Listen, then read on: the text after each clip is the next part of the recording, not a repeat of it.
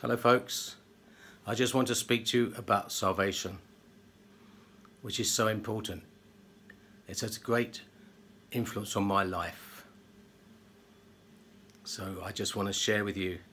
Salvation is our hope and joy as followers of Jesus.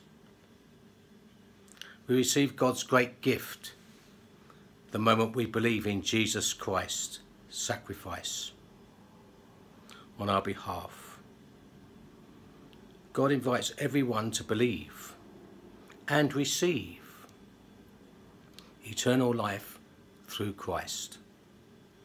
But salvation is also a daily gift we can receive from the Lord.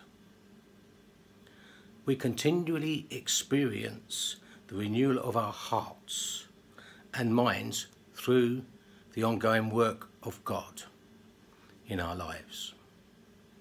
Do any of these verses excite you, which I'm going to read, to give you renewed joy in the salvation which you have in Jesus Christ? I shall read some verses for you now. Psalm 91, 14 to 16. The Lord says, I will rescue those who love me.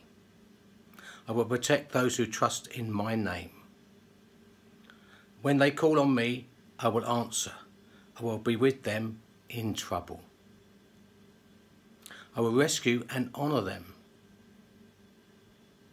I will reward them with a long life and give them my salvation.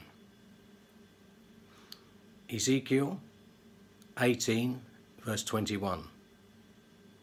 If wicked people turn away from all their sin and begin to obey my decrees and do what is just and right, they will surely live and not die.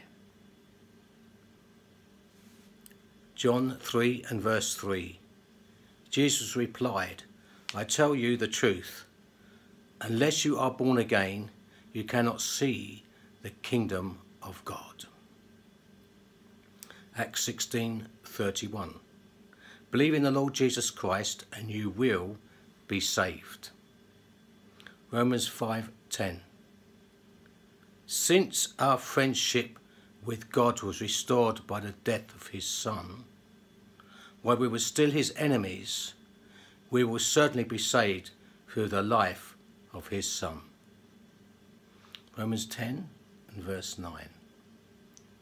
If you openly declare that Jesus is Lord and believe in your heart that God raised him from the dead, you will be saved. Titus 3 verses 4 to 6. When God our Saviour revealed his kindness and love, he saved us not because of the righteous things we had done, but because of his mercy.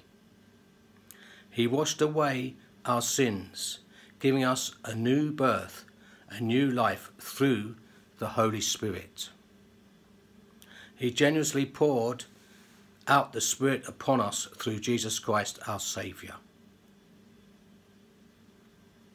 Just as each person is destined to die once and after that comes the judgment, so also Christ offered himself once for all time as a sacrifice to take away the sins of many people. He will come again, not to deal with our sins, but to bring salvation to all who are eagerly waiting for him. That's Hebrews 9:27 to 28. May you find blessing from these words from the Lord.